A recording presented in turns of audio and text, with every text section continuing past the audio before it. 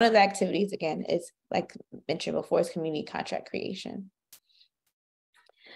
So within here, what we do is create and really speak to the girls and see and encourage them and see what they need.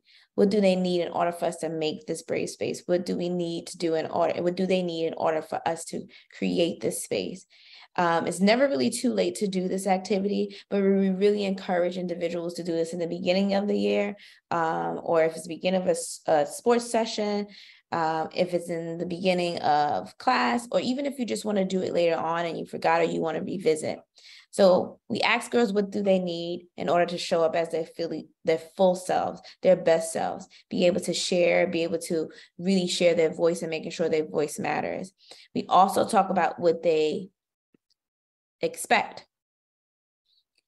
Some of them may process in time to check in. As you can see here, here's what some of them that stated what they need. They needed encouragement, validation, respect to really, again, show up in this space.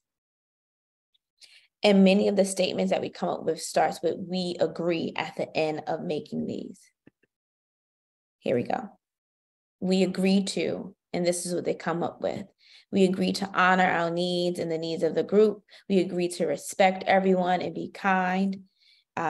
We agree to that this is a place where we all can openly express.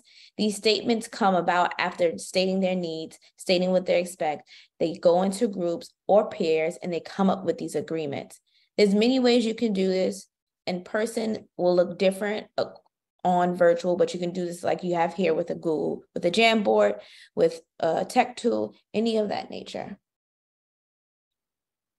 And this is, again, very important so we can have that environment, trusting environment where we're building community, where they're able to share, where they're able to and it's good to even co-create this agreement because it's setting up that expectation, not expectation, but that culture of co-creating.